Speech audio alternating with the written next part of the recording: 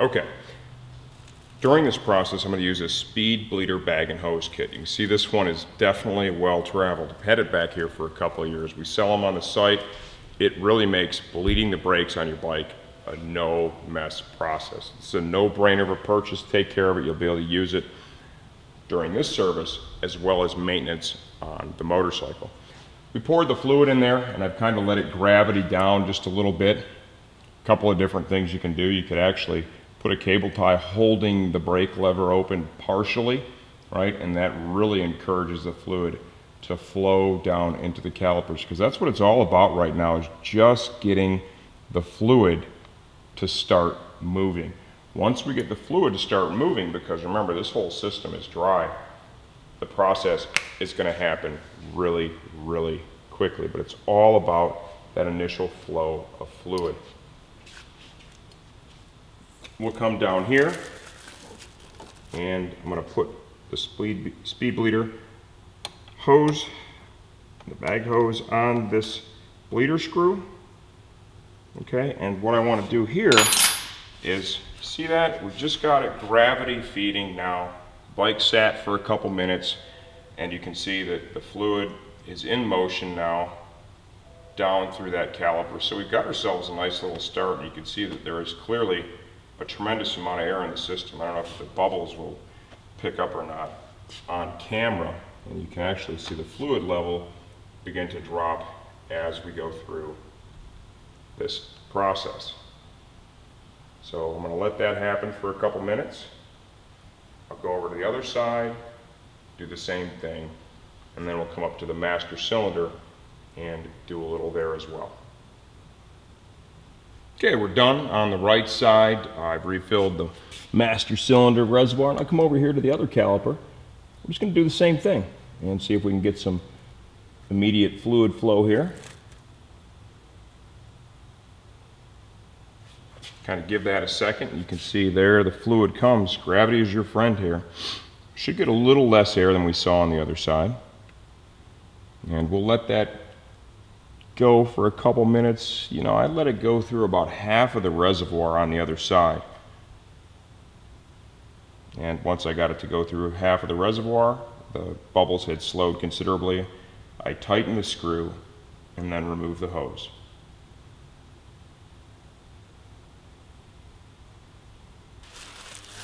Master cylinder, and this is a critical step here within this process, right? You definitely want to make sure the master is bled thoroughly. So let's go ahead and get that hose over the bleeder screw nipple, and let's see if we get any flow via gravity. May or may not.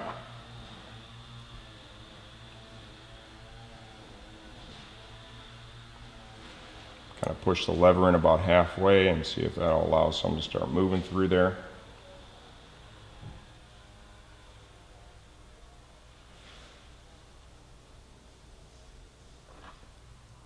Okay, really no fluid yet, so what we're going to do is tighten the screw, loosen the lever. I'm going to open the screw, depress the lever, close the screw, release the lever, open the screw, depress, tighten, release. I'm going to repeat this a few times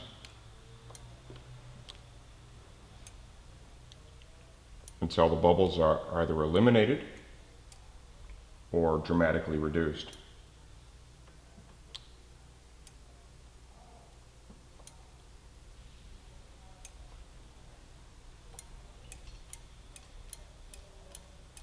And we are definitely starting to get a lever now.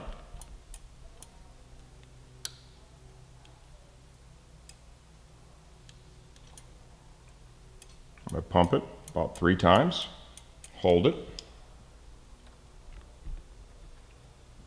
and tighten it back down.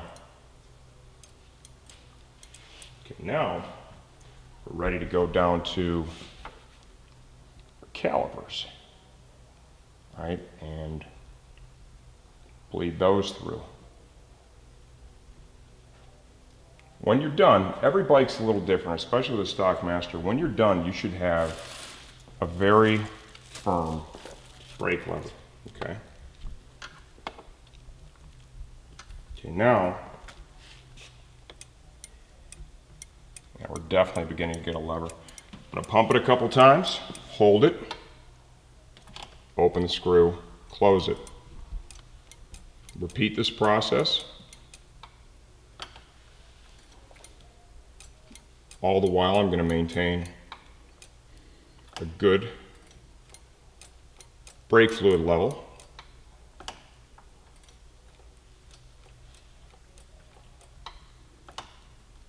Okay. I'm going to go over to the other side now. And I think we're going to find there is a fair amount of air in the left side.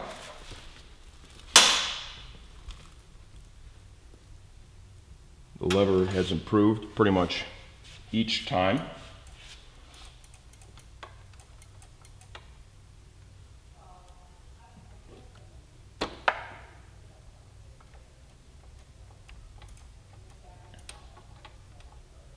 Definitely much firmer now.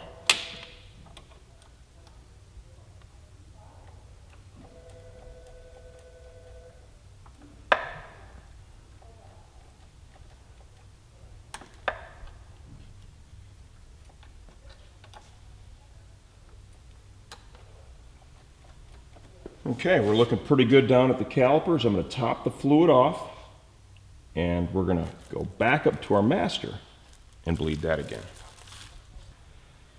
Okay, go ahead and pump it up. Hold it.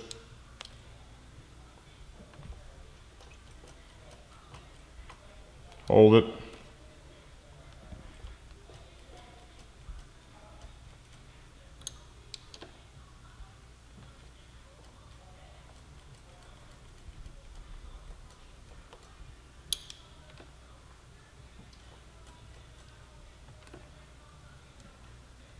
Okay, master looks really good. Lever is very firm now.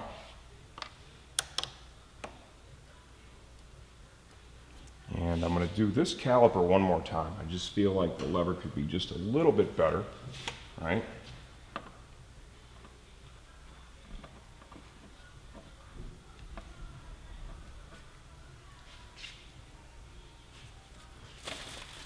Fluid level is still good, so I don't need to top that off.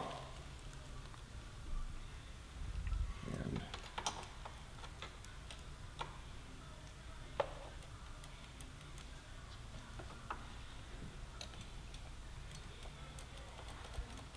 yeah, that's what I was looking for right there.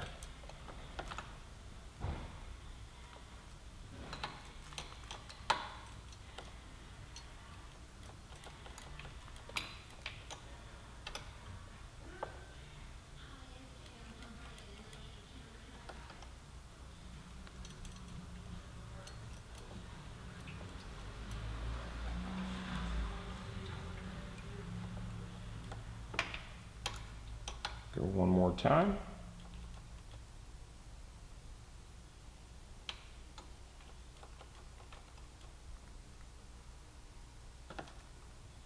Okay, we've got really good clean fluid flow here.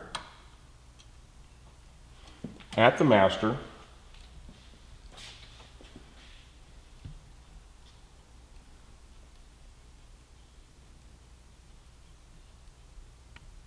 lever is good and firm.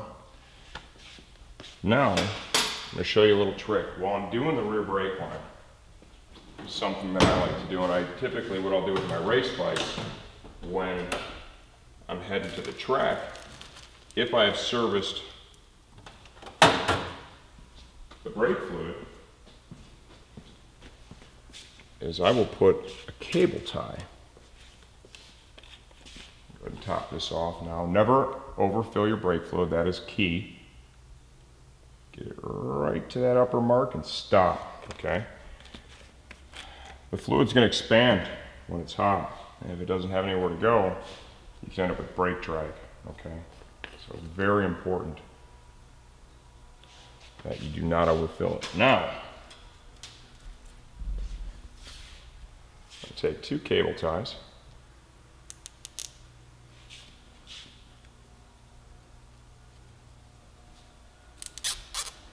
And what I'm going to do here is I'm going to literally hold that lever on like so, and we'll let gravity be our friend, and if there's any bubbles that are in the bottom of the system, they'll just kind of work their way up while we're sitting here on the work table. I'm going to clean up a bit, we'll come back and start working on the rear line. Just like they did on the front, Spiegler has these fittings marked. Make sure I have an abundance of adhesive there. If there is, we can get it cleaned off. Now let's begin mounting this and see what it's going to look like for us. Okay, clearly the fitting here on the back is going to need to be rotated.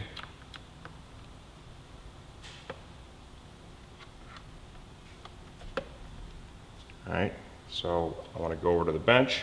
I'm going to rotate that. I'm going to rotate it 180 degrees. Just like we did on the other one, get it in the vise like so.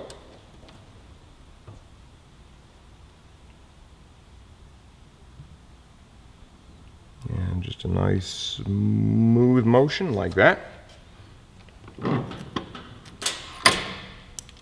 Save the tools in case we need to use them again.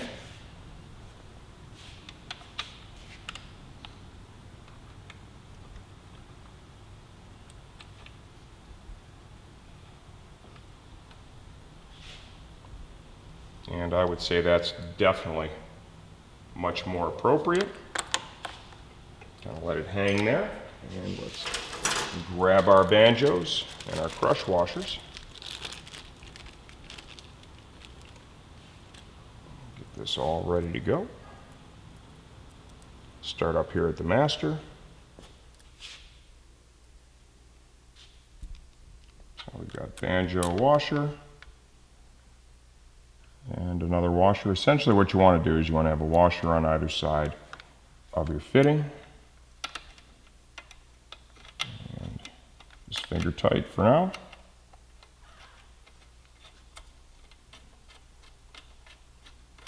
I think it's pretty obvious at this point the rear line is really the easiest of the two. It's pretty low-hanging fruit.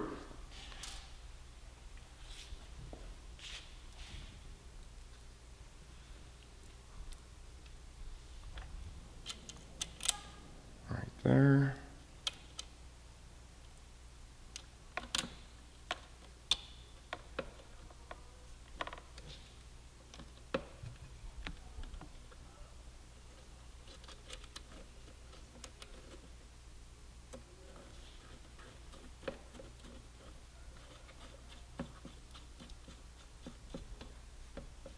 Okay.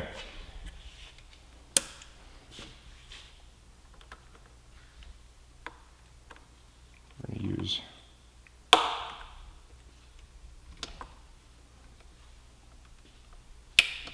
each of the hold downs. You can see the routing looks spot on. And let's get our 14mm wrench and torque our two banjos.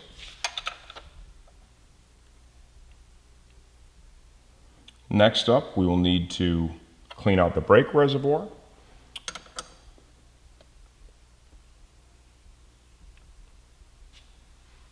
Just like we did in the front, fill the fluid and begin the bleeding process. Got a little fluid in the reservoir now.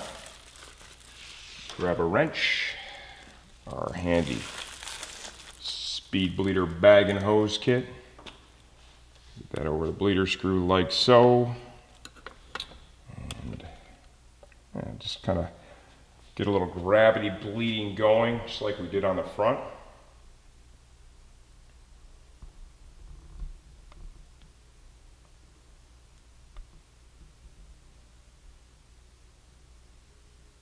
Kind of let it sit like that for a couple of minutes until you get some fluid flow. Okay, I let it sit for a couple minutes. We really didn't have a lot of movement with the fluid. Not a big deal. It's a very simple system, very short here. So what I'm going to do is close the screw, open it, depress the brake pedal, close the screw. Release the pedal. I'm going to repeat this process until we have fluid flow. Be sure to keep an eye on the brake fluid in the reservoir so that you don't run it dry, because that'll put you right back at square one.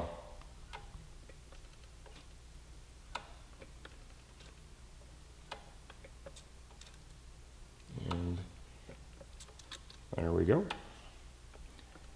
Fluid is on the move. Like I said, much simpler than the front.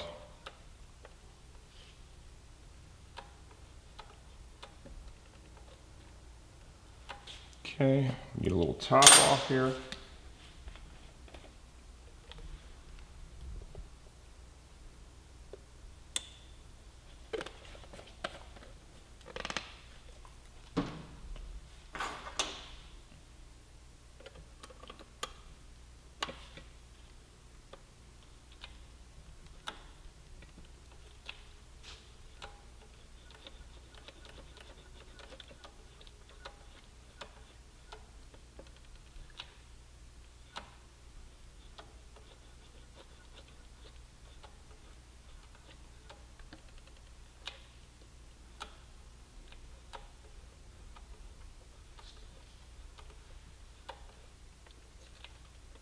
And we're just starting to get a pedal now.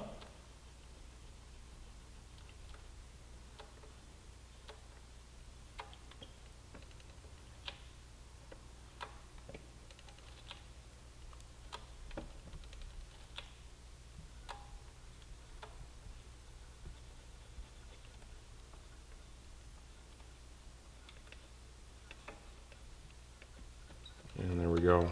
Nice, solid brake pedal. I'm going to pump it up, hold it down.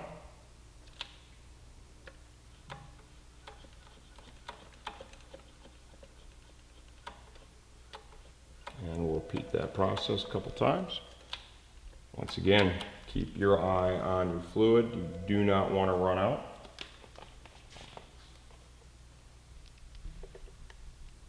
And if you do all this just right, okay, front and rear, you should have just enough fluid in that bottle, right, to get you through.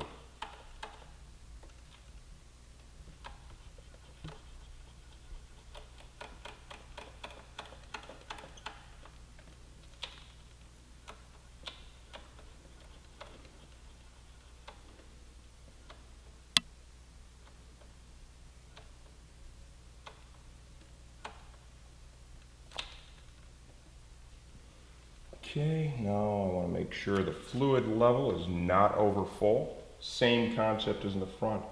Okay, you want to have it around the upper mark.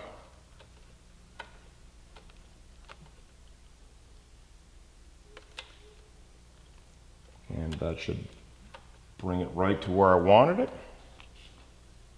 Pedal feels great. Go ahead and pull this off.